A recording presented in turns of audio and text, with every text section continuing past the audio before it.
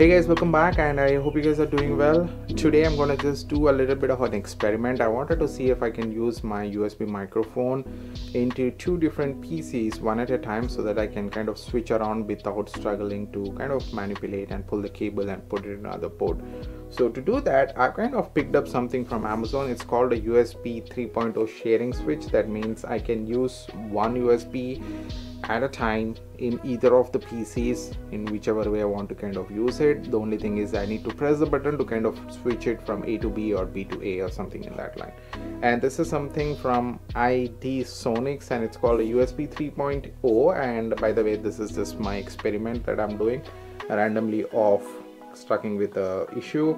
So this basically allows us to kind of switch a USB one at a time from one PC to another.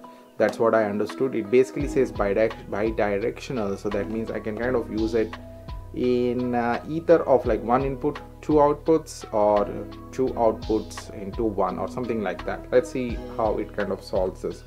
Now let's actually quickly open this up. It's a quite a self-explanatory kind of unboxing that doesn't need any kind of close-ups and all that, because it probably just comes with the switch and some USB cables and all that stuff. So let's actually wrap open this.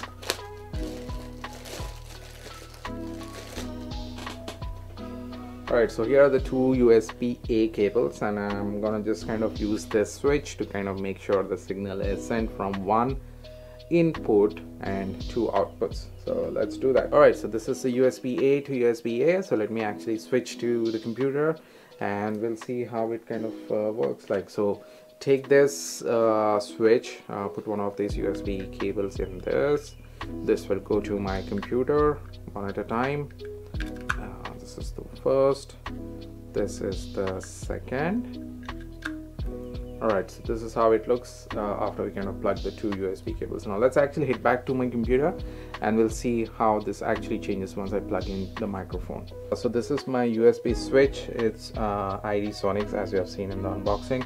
So here's my microphone input jack. So what I'm going to do is I'm going to just put this in here and now connect one of this to my desktop, and we'll see if I can just kind of turn on my PC and see if in case it detects this as an input, one of the input. And then what I'll do is I'll play around my another device, probably a smartphone for now, and see if in case it picks up this signal.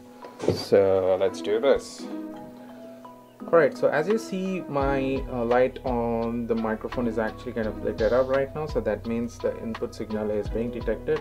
That means the power is actually getting here. Now let me actually bring my phone and see if in case this one actually detects this at the same time, and we'll see if in case it kind of makes the magic. Alright, so I've actually plugged one of this cable into my phone as well.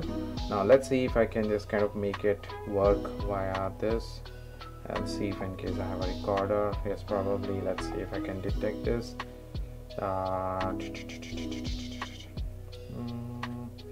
Let's see what if I'll. Hey guys, I hope this is being recorded. Yep, as of now it doesn't kind of capture the touch that I'm doing. As you see, let's now press this button. And right now,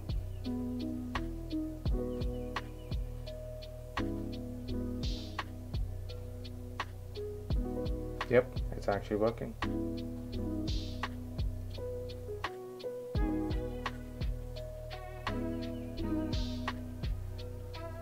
Yep. So this is how you can actually kind of use something like this to play around two devices at the same time and kind of work out this problem of not struggling with cables every time when you kind of use different PCs for it. Alright guys, so as you have seen in my video that you can actually use something like this to kind of solve a basic problem of using two devices maybe attached to two different PCs at a different time, so that you can kind of overcome this problem of struggling with cables. And this is really good and quite beneficial for someone who's having multiple laptops or desktop, one for office and one for personal use and so on. It kind of helps solve this basic problem. So I hope you have liked this quick tidbit about this experiment. Let me know if in case you have any questions. It's basically a plug and play kind of an environment, so you don't need much of these drivers and all that fancy stuff to get started with this.